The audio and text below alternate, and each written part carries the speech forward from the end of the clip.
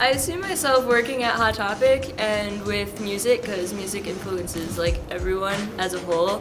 And I also see myself making a bunch of jewelry and whatnot, because it helps me stand out from everyone else, because you can't just go out and 12 years, what I mainly strive to achieve is to get it into the norm that people who dress this way and who are courageous enough to stand out, that they're not bad people and they're not bad kids. In 12 years or so, I see myself being done with college with a degree in psychology to fall back on. I really want to get into comedy writing because I love making people laugh, because I'm kind of a sociopath like that, but who isn't? In 12 years, I hopefully see myself as having a job as a journalist, because ever since I've been involved in journalism, classes 1 and 2, and been on the Hoof print staff, I've really enjoyed writing and working on newspaper.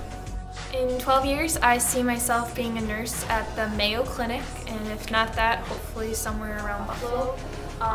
For schools, I plan on going to UMD or maybe St. Scholastica, and hopefully everything turns out.